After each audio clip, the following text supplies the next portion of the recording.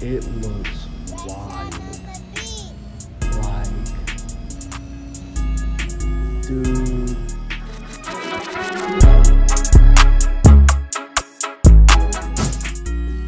Alright, so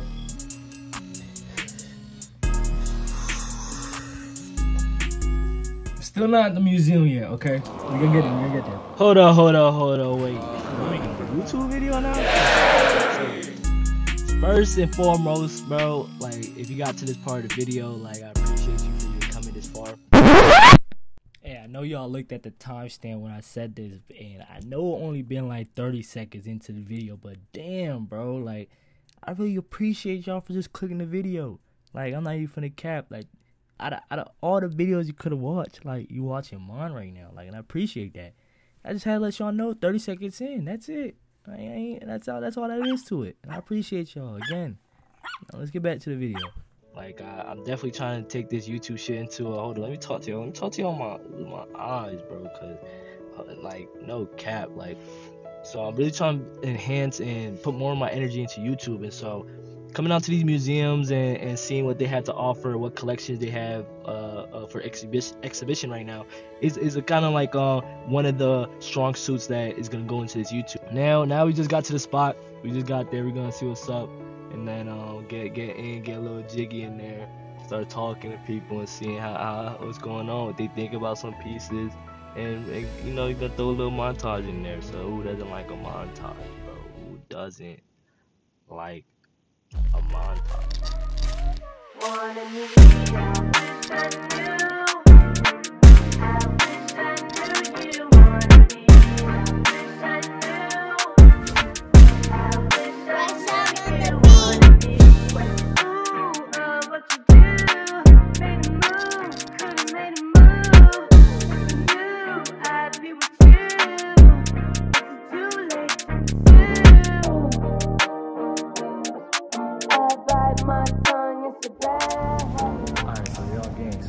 We're finna see what we can find out about him on the web. So upon Google research, Fernando Botero is a Colombian figurative artist, and he even says that he's the most Colombian of all Colombian artists.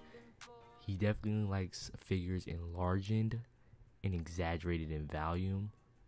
One of his even most famous statues, the torso, is in front of SLS Miami, and if you've never been to Brickell, then you know exactly what I'm talking about, where it's just a massive bronze male abs and chest.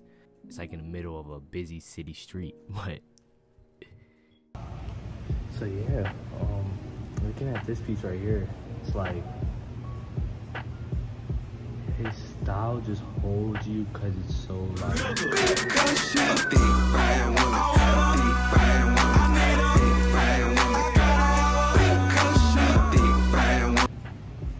it's like kind of like I don't even know how to explain it.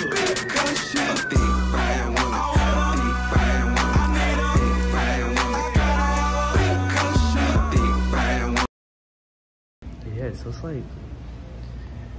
it's kind of that is an element. A what? And I like this, but I don't like the story that it tells. But who am I to? I can't get mad about how a story is told.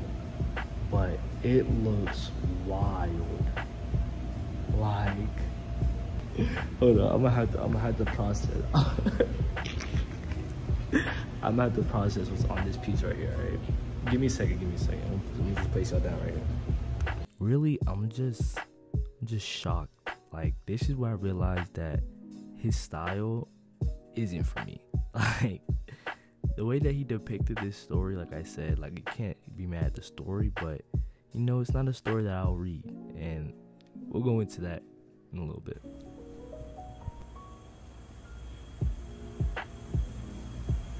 Right, let me just break it down. We're gonna go layer by layer, because yo, Fernando was on some shit, and here is where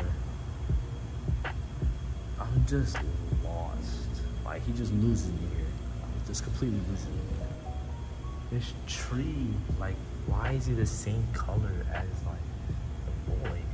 Why? It looks like that's a hand or some shit. Like, seeing all these dead bodies and seeing that, it's like, damn. And then is this the same? Why? Why? Character, her, and her, because she has a baby, and then she has a baby also here. And it looks like the cops and the Pope trying to take her baby, because it looked like they was trying to do that right here. But it looked like they get the baby, or she runs away here. I don't know if that's her, but it looks like she runs away. But they get another kid, a black baby that don't got nothing to do with it. Why?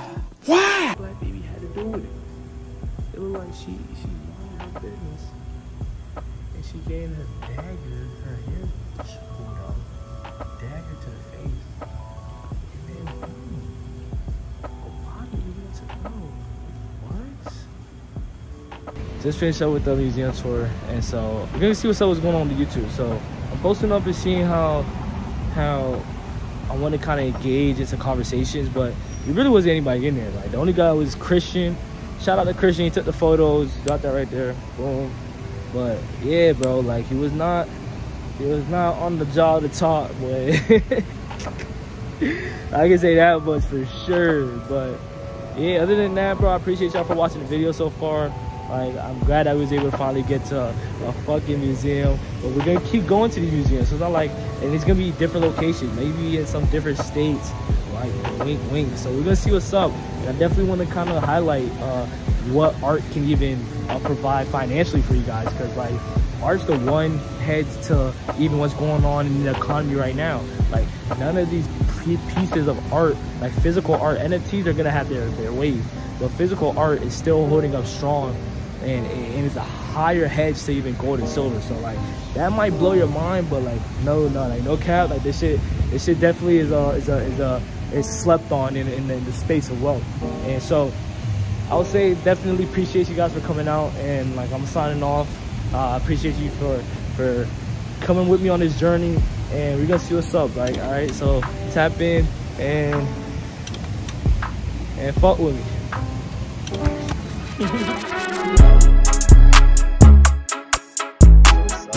Damn, there's a W raised right next to me. I ain't finna cap, but